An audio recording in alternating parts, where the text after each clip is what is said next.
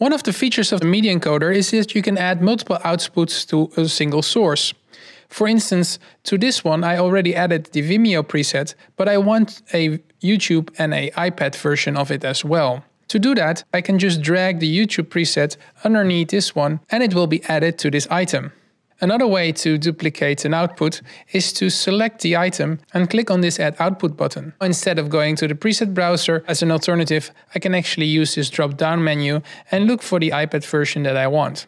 Now the next thing I might want to do is change the naming, because the names are now rather similar and it might be helpful to distinguish them later. So the first one, I'll add Vimeo to the name.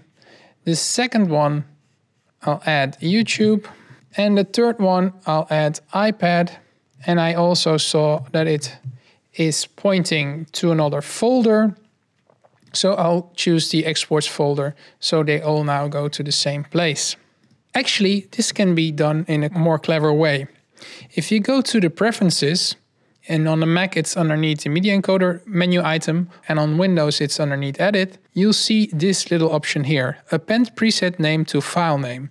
That will add the preset name to the file name, allowing for better distinguishing the files after encoding. So I'll hit OK, and now I'll add a few other clips to my queue.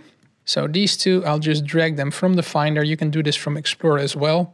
I select them both, and now I want to add the Vimeo preset to them. Actually, I can do that by just double-clicking on the preset that I want, and it will be applied to both of them. If I now select them both again and double-click on the YouTube version, those presets will be added as well. And as you can see, the name of the preset is now also added to this item.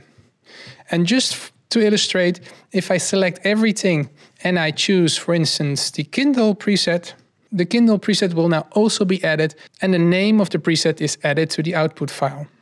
Now I can hit start and have Media Encoder crunch all these files for me.